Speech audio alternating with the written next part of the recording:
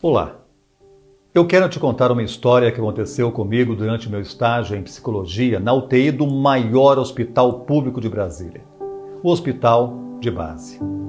Um dia eu estava fazendo o relatório dos pacientes, já atrasado para ir ao meu trabalho. Eu entrava às 5, já eram 15 para 5.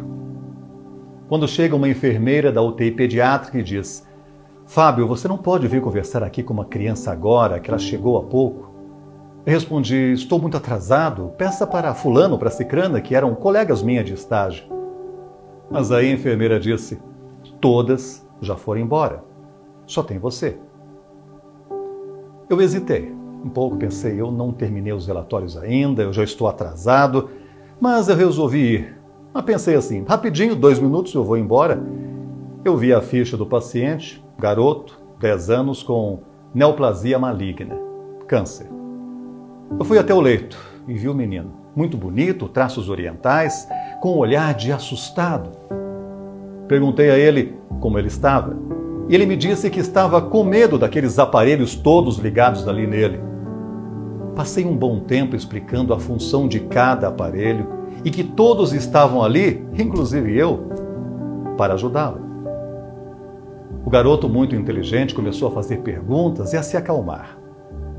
Ele me contou que gostava de fazer desenhos. Eu disse a ele que eu também gostava e que na segunda-feira, era uma sexta, eu traria alguns desenhos que eu tinha feito. Eu fui para ficar 2 minutos e fiquei 1 hora. Me despedi do garoto, que já estava tranquilo e até sorrindo. Na segunda-feira, como prometido, assim que eu cheguei, eu fui ao leito do garoto para mostrar meus desenhos. Cheguei lá, encontrei o leito vazio e perguntei para a enfermeira: ah, ele recebeu alta? Ela disse: não, ele morreu. Morreu no sábado. Na vida a gente não tem como se prevenir da tristeza, da mágoa, da revolta, do medo, da desilusão. Mas tem um único sentimento que a gente pode se prevenir: do remorso. Ainda bem que eu não dei tanta importância naquele instante para o meu compromisso, para meu horário, para o meu emprego, para minha vaidade de nunca chegar atrasado. Ainda bem que eu troquei tudo isso por algo que foi amenizar o medo e a insegurança daquele garoto no que seriam as últimas horas da vida dele, coisa que nem eu imaginava nem ele. Até hoje, quando eu me lembro daquele garoto muito inteligente e comunicativo, eu sinto tristeza pelo sofrimento e pela morte dele.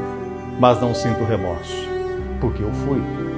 Na dúvida se vai visitar seus pais que moram longe, se vai perdoar um irmão ou um amigo com quem você se desentendeu, se vai dar a mão para alguém que pede ajuda, não titubeie, faça.